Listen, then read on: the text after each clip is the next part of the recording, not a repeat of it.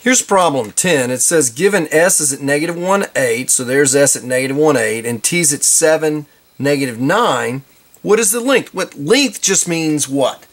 Distance. We're looking for the distance. Now remember the distance formula. The distance formula is basically the square root of subtract the difference of your x's squared plus the difference of our y squared. I don't even need this picture here. All I need is s and t. I need to subtract my x's. Well, from negative 1 to 7, that's a difference of 8.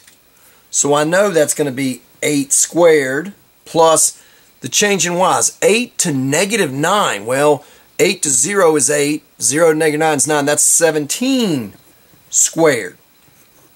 So it's going to be the square root of 64. 17 squared is 289.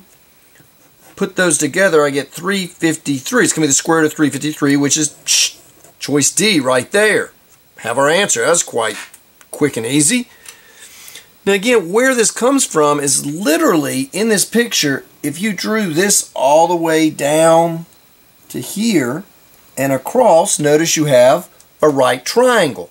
The distance from here to here is 8, so that one leg is 8. The distance of the other leg, where the right angle meets, is 17, and you're using the Pythagorean theorem, which says 17 squared plus 8 squared equals c squared, and then you're solving all that, and you're going to get the 353 is equal to c squared, and then you got to take the square root. That's where all that comes from, the distance formula. But as soon as you see it saying what's the length, and it gives you 2 points, right away you should be jumping to the distance formula.